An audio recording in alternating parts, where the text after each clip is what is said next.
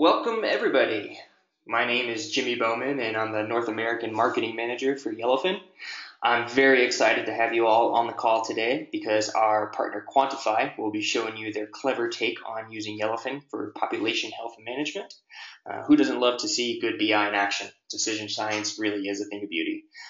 So without further ado, I would like to hand it off to Quantiphi's data science consultant, Adam Hammond. All right. Thanks, Jimmy, for kicking us off. Appreciate the introduction. As you mentioned, my name's Adam, and I'm a data science consultant with Quantiphi. We're here today to show you our population health solution that we've implemented in Yellowfin. So before we get into the details and into the demo itself, what I wanted to do is just walk through a brief agenda of what we'll be covering today. And the first is we want to set the context around the situation. What really prompted us to take a look and recognize that population health management was a necessity and want to implement it in an effective manner. Second, we'll talk about Quantiphi, so who we are as an organization. The third and biggest chunk of it will, of course, be a demonstration around the population health management solution we have.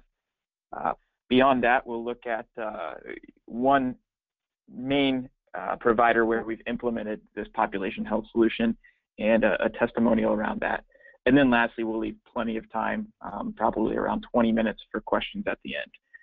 On that note, also feel free as the presentation's going to type questions into the chat box. And if as we're moving through the dashboards, there's a good place to answer that question, I'll go ahead and comment there. If not, we'll be sure to touch on them all at the end. So with that said, I'll go ahead and move on to the big challenge that we have right now in healthcare. And that's essentially this accelerating shift to value that has been implemented. So between this year, 2016, and 2 years from now, 2018, we're seeing big shifts in payment models. So one is from an alternative payment model perspective in terms of bundled payments and accountable care organizations. And the other is in terms of fee for service linked to quality and value payments. So whereas previously, where payments were completely for service, so you got X amount of dollars if you saw someone for a general checkup, now there are also incentives tied to the quality and value received. So because of these two shifts, and healthcare is becoming more patient-centric rather than service-centric, where can data science make a difference? And one of the two areas that we really noted and that we want to present to you today is to create insights to better manage your population health. So that led us in to try to find the best solution possible and the best way to represent this information, and led us to Yellowfin to create some great BI. So before we get into the demonstration, I just wanted to review really quickly how we view population health analytics. So in our opinion, every healthcare encounter contains critical data points that we need to be able to use in order to improve outcomes and reduce costs for our patient population. Our goal in putting forth the solution was to be able to take in all of those critical data points that we already have access to and build insights that were not readily apparent from them. So the solution will help answer a few critical questions, such as who are my high-risk members most likely to need case and care management, what chronic conditions are prevalent in my patient population, and where does the demand and supply differ between the needs of the patient population and the available physicians. And then lastly, and perhaps most importantly, who are driving up costs? Frequently, we see that 1% of patients can account for up to 30% of the costs. And moreover, each year, these are not the same culprits that are that 1% of patients. About 45% of them switch out year after year, so we constantly need to stay on top of the data that we have and identify that most critical set of patients. And answering tough questions like these, particularly in population health, is truly part of the reason Quantiphi exists. So we are a decision science and big data solutions company. And what we've realized is that while most organizations now have a wealth of data available to them, their ability to realize the potential of that data is limited. And then that becomes an adoption gap from using that data for using that data to drive decisions. So ultimately, we want to help clients develop intelligent products, find and retain high-value customers, improve operating efficiencies, and reduce risk by mining and harnessing these meaningful patterns. The one you'll see most frequently today is our goal in reducing risk to the patient population by identifying key patients that are responsible for high costs or have a high risk assessment. Our core capabilities that allow us to do this are, one, we're fearless of data. We're well versed in big data and cloud platforms, so we can take data in any size, any shape, any type. The second is data engineering. So this is the work behind the scenes that allows us to spend less time collecting the data and more time analyzing the data and realizing insights from the data, which is really the critical part. Third is there's a machine learning element. So once we have the data shaped, we can use what we know from the past to help predict what may happen in the future. And then lastly, we want to represent all of this work that we've done in terms of shaping the data, making it usable for insights, and anything we've done in machine learning in an easy-to-use BI layer. And that's where we lean on Yellowfin very, very heavily, and that's what you'll see in the solution today. So with that said, I'd like to jump straight into the demonstration. So we'll exit here from the storyboard, which is a presentation layer within Yellowfin, and I'll jump straight into the dashboards that we have.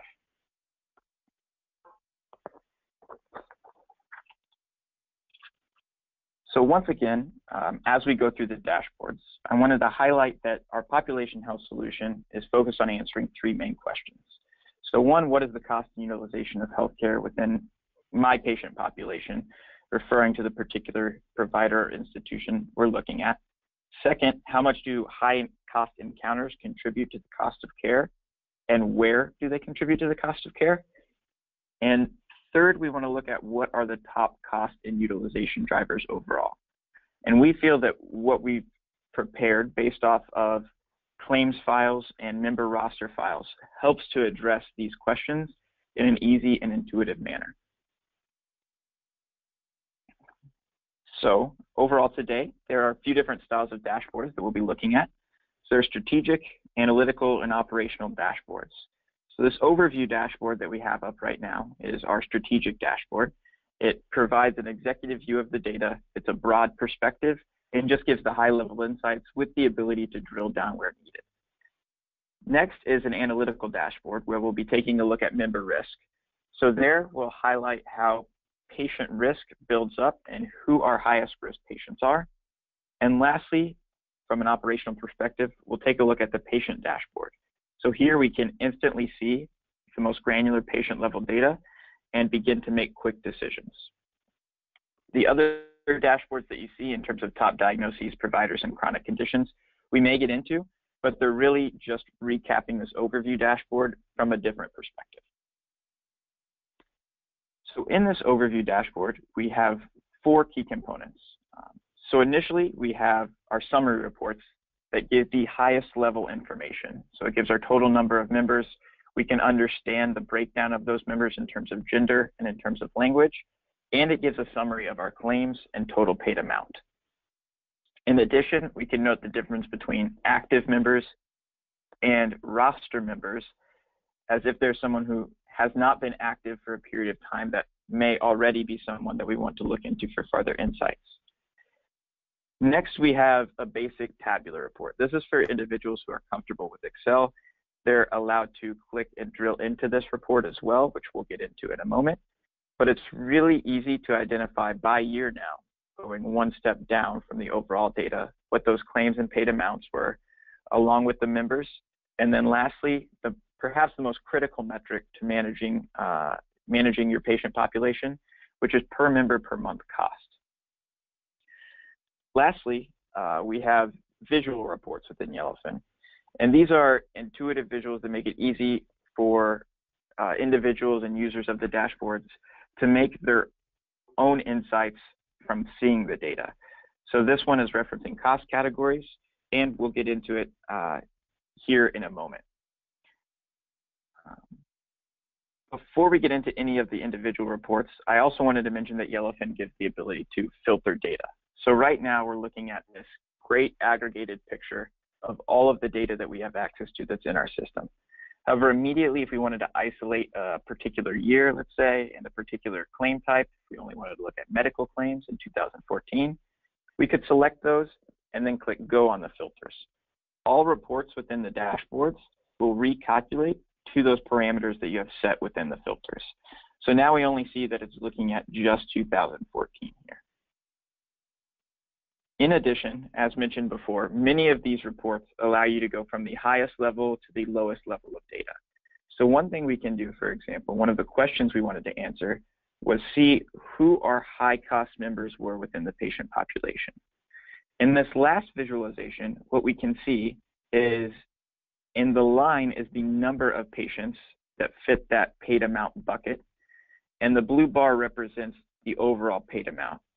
So in 2014, there were 32 members that each had paid amounts of over $50,000, and in total, those summed up to about $2,500. So these 32 patients are truly a large portion of the cost for that year, 2014. Now, if we wanted to see who those individual patients are, we could easily drill into the report. And I apologize, let me reset these filters really quick. So once again, we were looking at medical data in the year 2014. And when we select Go, we'll be able to see all of the individual members that meet that particular cost category we were looking at. So here, with a couple clicks of the mouse, we have our 32 members that are the reason for our high cost in 2014. If we wanted to go one step farther and see behind that individual member what the reason is, we can simply click on their member ID and go one step farther into the data. Now for this particular member, we can see their entire claim, basically all claims they've had over the time period of the data set that we have. If we go and simply sort by paid amount, we can quickly determine for this particular member what was the reason behind the high cost. And we notice that it's this particular diagnosis code which relates to sickle cell anemia. We can also take this and we can begin to see how the patient's doing if they've been involved in case or care management by looking at the cost of their most recent encounters with the system. So what we can do is take the beginning of this diagnosis code. We can simply filter for it here. So we're only looking at cases that involve that sickle cell anemia, which was really their high cost factor. Once we do this and select these cases, click Go. Now we've filtered to just that diagnosis code, looking at the sickle cell disease. And we can come here to the end date and say that we want to sort by the descending so we can see their most recent encounters first. So now what we see is that for most of their encounters since May 2014, and this data runs all the way through May 2015, it's been relatively well managed. That was really their last big blow up at a $23,000 encounter. After that, we don't see anything at all greater than $150. So we've already begun to work from the highest level of data to the lowest level of data and been able to determine, how one patient's encounters are affecting the system as a whole. Now, once we're done exploring the data at the most granular level, sometimes you go down a rabbit hole, but Yellowfin makes it very easy to get back out to the home page by clicking the dashboard link, and it brings you straight back to the overview.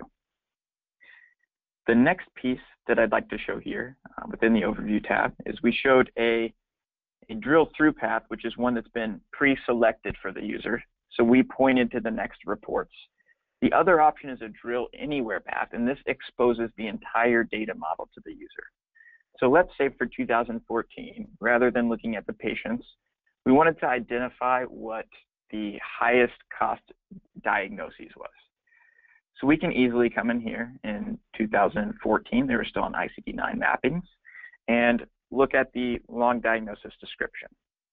What will happen is this particular report will filter that year, that 2014 that we selected, and break it apart by that diagnosis description. Now, if we come in and expand the report, we once again have the ability to sort the information.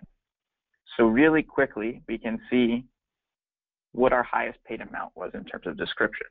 And it looks like it actually is some uncategorized data points from our claims data set. After that is something that we'd expect to see, which is a routine general medical examination. So that had, by far the most number of claims for something that's highlight, for something that's not a blank description, as well as the highest paid amount. Now, to go one step farther, we can keep drilling in and keep going down this rabbit hole, and we can go in and we can say, okay, what day do people come in most frequently to get those general medical examinations done? So if we take a look at the different days that we have, we see that it seems like Tuesday is the most popular day for people to come to the doctor for their general checkups, followed by Monday. And then as you get to the end of the week and weekend, it starts to tail off in terms of both claims, paid amount, and members that come on those particular days. So it's very easy to quickly identify what types of diagnosis may be affecting your patient population more than expected, and also the utilization of the physician's resources based on that particular diagnosis.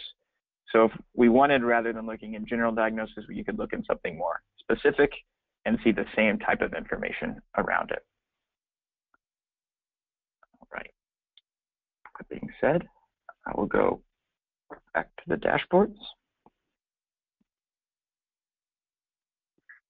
And we'll move on to our analytics dashboard.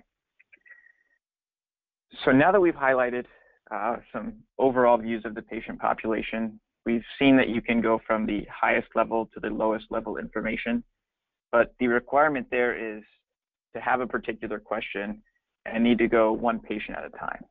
Here in the analytics dashboard, we allow you to view multiple patients at one time and then be able to hone in on the specific patient that you want to look at. So the goal of this dashboard is to basically assess the risk of each individual patient along with the patient population as a whole. Because what we've recognized is that paid amounts, as mentioned before, aren't the greatest indicator of who will be responsible for those highest paid amounts in the future. However, adding risk score to that gives us a better indication of who may have a high paid amount in years to come. So looking at our patient population, we can quickly see that the average risk score is 0.84, and we can see that our total members at risk as a percentage of the patient population are 1,700. And this risk score is based on a CMS model that takes into account gender, age, and the underlying diagnosis codes of the claims. So from that information about each patient, what we can do is compare and contrast the risk score and the paid amount. And some interesting findings come out here, because what we'd expect to see is some sort of line that goes up and to the right. As the risk score increases, our total paid amount for that patient also increases. But in this scatter plot, what you can quickly identify is that there are some particular patients, like out here on the right-hand side, that have a high paid amount and a lower risk. So it may have been a one-off encounter that caused that high paid amount. Alternatively, you see patients in the upper left portion of the chart that have a high risk score, but a lower paid amount relative to the rest of the population. So what this indicates is these candidates may have something that is either well managed already, and they're in care management or case management, or they may have something that could potentially blow up within the next year or two and become a big paid amount. So they may be great candidates for case and care management as well. Beyond that scatter plot, we go ahead in the next table and we break down the individual risk scores. So this is one offering that's unique to Quantiphi. Most places we've seen. A lot of population health management solutions offer a risk score. Hardly any of them give you the way or the method they got to that overall score. Most of them just turn out to be black boxes where your data comes in and a score comes out. Here we show line by line how we got to this total risk score for this particular member. So we can see that this member had these specific hierarchical condition categories. these specific condition categories that rolled up into the hierarchy, and then underlying these condition categories, the exact diagnosis codes that led to that roll-up and led to that ultimate risk score. Beyond that, there are a few instances where different condition categories interact with one another, so that adds to the risk score. So we also show that as well. So for example, for this individual, we have that the condition categories of 18 and 85 interact, adding to the risk score. That means that this patient has diabetes, and it looks like code 85 is congestive heart failure, and those two together aren't just the sum of all parts. They add an additional risk score to it when combined. So being able to see that most granular breakdown of the total risk score really helps to address the patient needs and helps prepare the system to be able to handle very risky patients. So moving on from this analytics dashboard, we'll move into the operations dashboard. And here we can get all the detailed information on a particular patient. And you may have seen I copied the patient code from, I copied the patient code from the most risky patient in the member risk dashboard. And we can simply highlight that ID here, select go, and now everything refreshes for that particular member.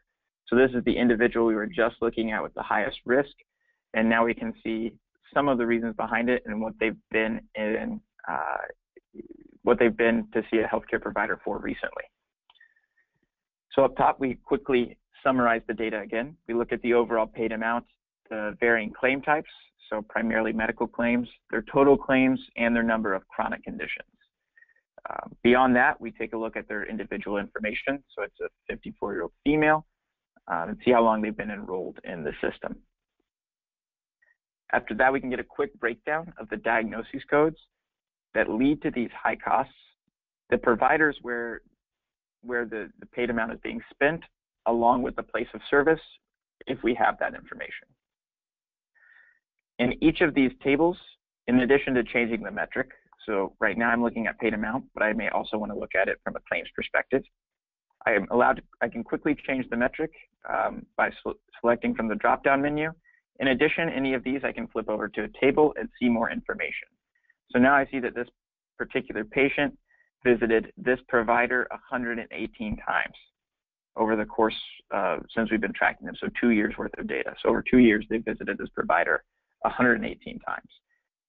So if we were using this to try to look at it from a hospital network perspective, we could see if they were going to this provider and if they were in network or out of network. And if they were out of network, we could immediately recognize that this is a need for the patient that we don't have currently, but that we could fill, especially with the utilization rate of this particular provider.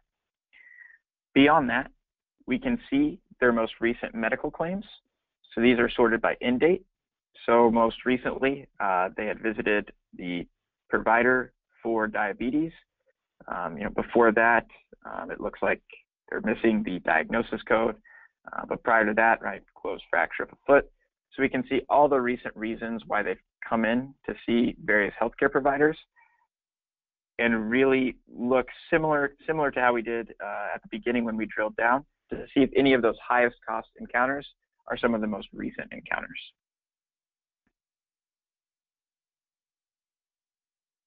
Beyond that, we can also go to an additional sub-tab, which highlights the pharmacy data that we have. So here there's not a breakdown by diagnosis code or place of service or provider as there was previously, but we simply have the latest claims from the pharmacy. So we can see exactly which medications they're taking, and we can begin to get an idea of if they've been taking them effectively or not based on their refill rates as well. Another great feature that we wanted to highlight within Yellowfin is the ability to share data. Within healthcare, and especially within population health management, that becomes critical. So some of the features that Yellowfin provides, allowing users to share data, are highly useful. So initially within each report, there's the ability to export it to a variety of different formats. So if someone's used to seeing something in a tabular structure, they can get a CSV or an Excel sheet. If someone just wants a printout, they can get a document or PDF. But almost more important than this export feature is the ability to share this with other users. So if we come into the share link, we easily have the ability to distribute it to other recipients. So for example, I could type in myself, distribute it there. I could distribute it to an admin, but any individual user that you type in, you could send this particular report across to them. In addition, you can email out the report once you change settings to allow people to distribute the emails. Then it gives you the ability to add your recipients, set the subject of the email, send a message, and then determine what form you want to send this in as well. One last feature that we wanted to highlight in terms of sharing and managing your data was the ability to broadcast different reports. So within Yellowfin, they also offer the ability to come within a given report and set up a schedule for a broadcast. So if there's a particular report that you look at weekly or monthly, that's very easy to set it up to send out, either distributing it through the Yellowfin application or emailing it in any sort of form that you want, whether it be the PDF, Excel, Word document, or CSV file.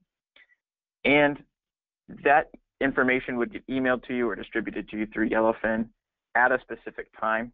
It would run the query in the background, give the most up-to-date version of the report, and send it off. But almost more useful than that is the ability that Yellowfin has to set an alert. So here in this instance, what you can do is come in for particular reports and say that I want to set an alert to know that when a refill quantity for a particular drug or pharmacy item that they're taking is greater than 5. Right? That means they have the ability to refill it very frequently, and I may want to keep an eye on that. So I can set it so that if any row in this particular report is greater than 5, it will go ahead and send me that indication and flag, either distributing it to me or emailing it to me again. So once again, in addition to setting it from a frequency perspective, I can set it from an alert perspective, which is highly useful if you just want to go into the data when critical thresholds have been met.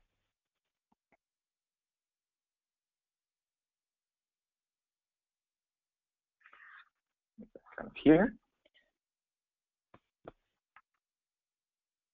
The last thing that I wanted to view in terms of sharing will allow me to go back to the storyboard that we had.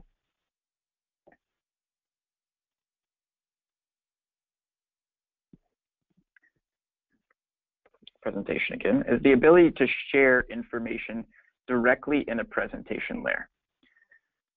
So as we've been going through to this point, it's primarily static information, but Yellowfin also gives you the ability to present findings from a report within, again, the presentation there, that the layer that they offer through Storyboard. So here we have that same report that we did in the Overview tab, which allows you to look at the patient population and see who's in your high-cost categories. We have these same interactions here. We can come in, we can filter the report. I believe we looked at 2014, and we looked at only medical claims. So once we select Go, the report changes on the fly within the presentation. We can drill into the report just as before and see the underlying data. So here we have our list of members. There's our highest cost member once more. And what we can also do is capture related information.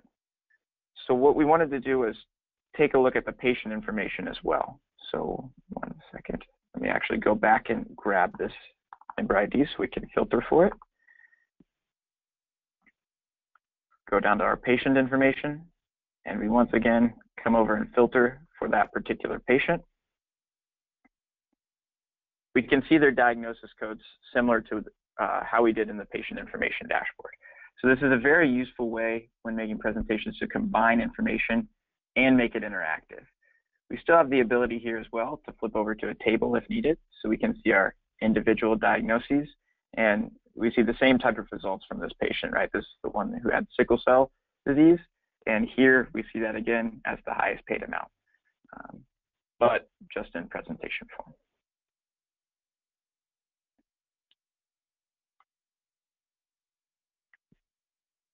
So beyond that, I wanted to discuss really quickly how we've used this solution to drive results at a community health provider.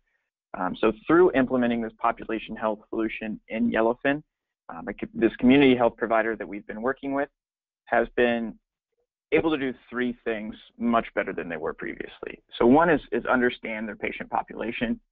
The second is understand the risk associated with that population.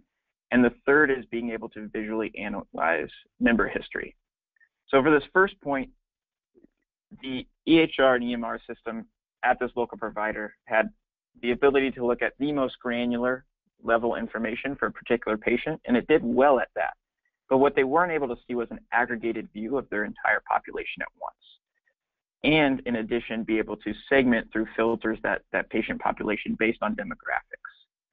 Once they had everything aggregated, they were also able to understand the diagnoses and chronic conditions with the highest impact, and then know which providers the patient population is utilizing most frequently, which was critical to them in their planning. Second, they were better able to understand the risk associated with the population. So they knew the risk score for each of their individual patients, which allowed them to proactively identify the most risky patients rather than waiting to be told who they are, because previously they would get reports from their claims providers every quarter or every 6 months identifying the risky patients, and they wouldn't change as frequently as they can when they're in a BI tool such as this. And then third, this allowed them to gain leverage in negotiations with insurance providers. So in these negotiations, the insurance providers would often come in with an idea of what the risk of the population was, but the community health provider would not have an idea. So they just have to take insurance providers' word for it, but now they can go in with a clear understanding of the true risk of their patient population. Third is that they were able to visually analyze the member history, which they were not able to do before from a visual perspective. So they can now track patients that are in case management programs, and using some of the visualizations within the patient information tab allowed them to get a quick synopsis of the reason the patient was visiting the healthcare provider, who they were visiting, and the place of service for their health needs. This led their director of decision support to say at our community health center that they pride themselves on providing the highest quality of care possible to anyone in their community, regardless of their ability to pay. And the population health solution that we put forth helped them to better manage the risk in their patient population and intervene sooner rather than later to help reduce those costly episodes that we were able to identify some of that could prevent them from delivering on their commitment to the community we serve. All of this was done while providing better outcomes for the patients. So in addition to quickly identifying and hopefully mitigating some of those costly encounters that may be on the horizon, it also allowed better case and care management for their patients. So with that being said, I wanted to go ahead and open this up to questions. If there are any particular parts of the solution that you wanted to see, any questions about the types of information that we used, feel free to put them into the chat box, and I'll be sure to address them as they come up.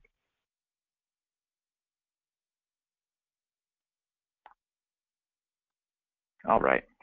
So one question we had was, what types of data files did we receive, and how frequently did we receive those files, putting them into the solution? So to answer that question, the types of files that are in this particular solution are claims files, so basically showing the encounter level information, and then the member roster files.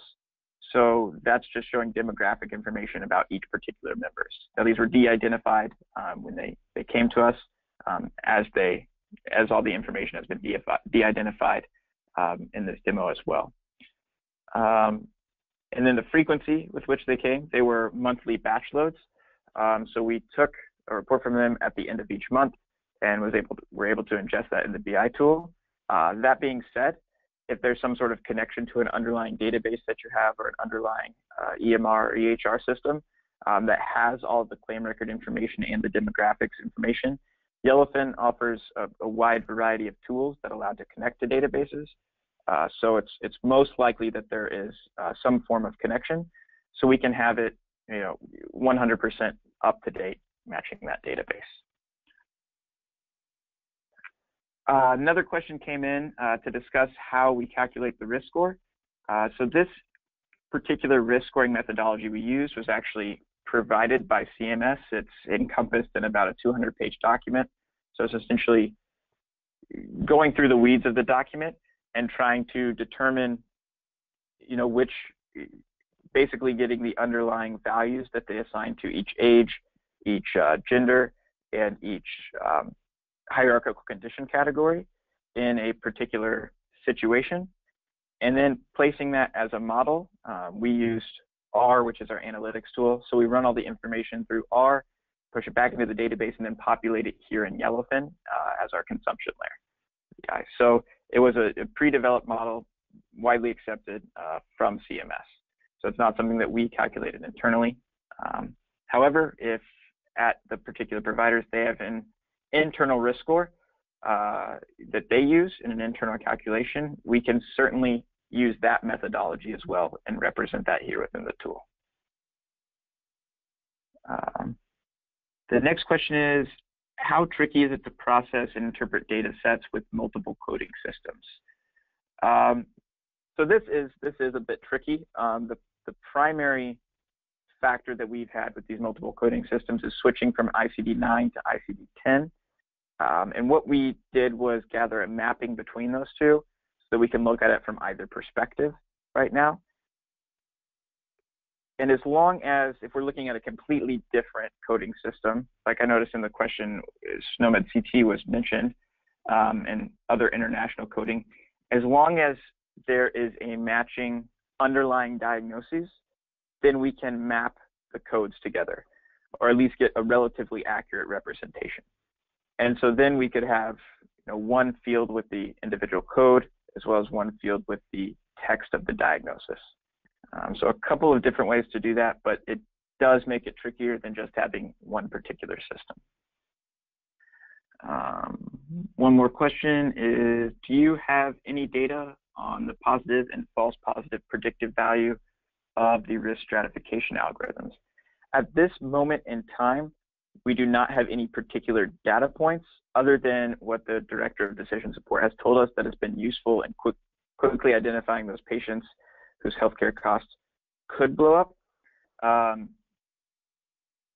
The other thing is it's a little bit tough to assign a predictive value here without a true study behind it.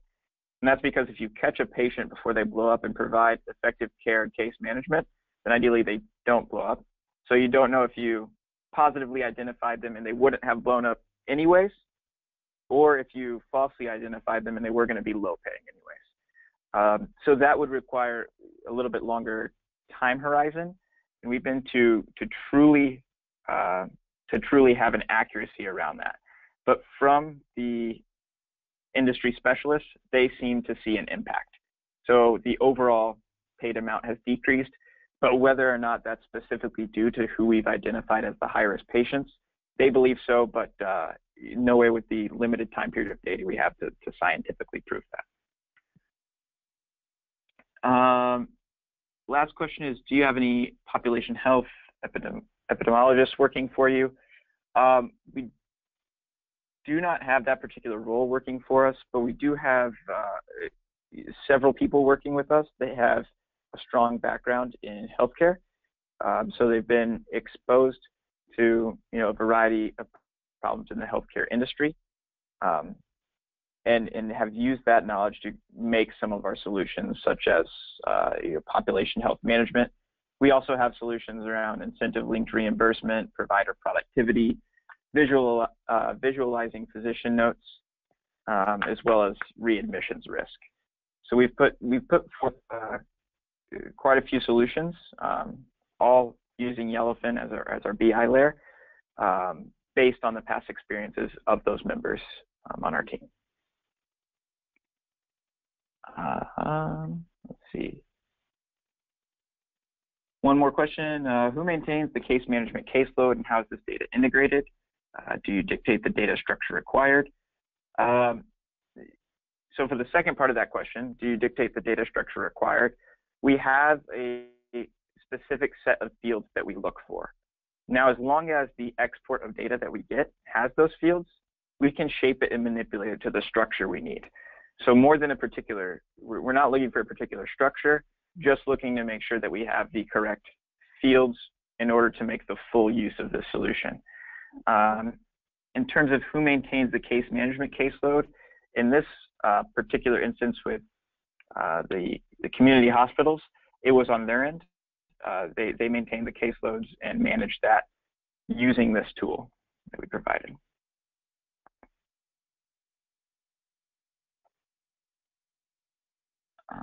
There's a question, can you work with UK NHS data sets, OPCS procedure codes, general practice recodes?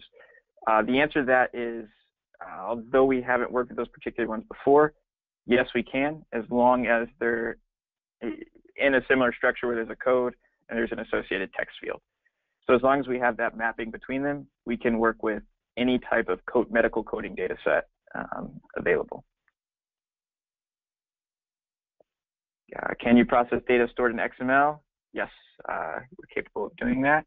Or JSON? Yes, sorry, I went down to that next question. I didn't recognize that they were together. So are risk scores calculated as bulk process, or can the calculations be dynamic and change as activity happens? In this particular demo, they were as a bulk process. However, we can make them dynamic. So essentially, we'd have a scoring system, the backend running against a particular database layer that would constantly look at new changes that come in terms of encounters and update the score as frequently as possible.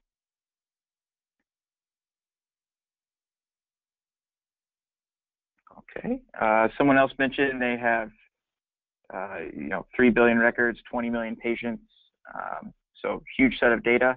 That's not going to be a problem. Yellowfin runs against Hadoop pretty well, which is a distributed file store. And that's one of the pieces that we use in kind of the big data platform that we have. So the size of data would not be a problem in implementing this population health solution. It also gives the ability to, the only problem from a BI perspective in implementing something on that many rows may come from constantly querying against the data. But one thing Yellowfin provides that is somewhat unique is the ability to cache reports. So you can also say, I want this report to basically run overnight and be cached. So I can always see the most recent days, and it's in memory at that point, happening much, much quicker and not constantly querying the database.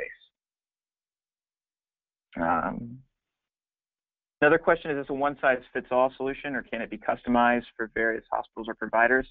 It can be customized. That's completely an option. This is just typically the foundation that we go with when we speak with individuals about our population health management solution, but certainly we can customize it to fit a particular provider's needs. Are risk scores relative risk or absolute risk? In this case, they were relative risk, but depending on the risk scoring system that we use, it could ultimately be either that's represented within Yellowfin. Again, that gets back to the recent question where things are customizable within this platform. It's not, if you're not comfortable using the relative risk that's provided, we can certainly put some sort of absolute risk method in there as well. And I'm sorry I went through most of those relatively quickly, so please, feel free to let me know if I didn't answer your question effectively.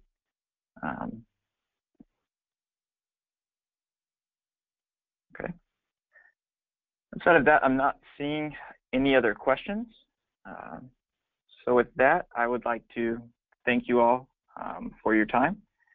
And I, again, appreciate you taking time out of your schedule to watch how Quantiphi in combination with Yellowfin has worked to deal with the population health, work to build a population health management solution that can hopefully bring differentiated insights to the users.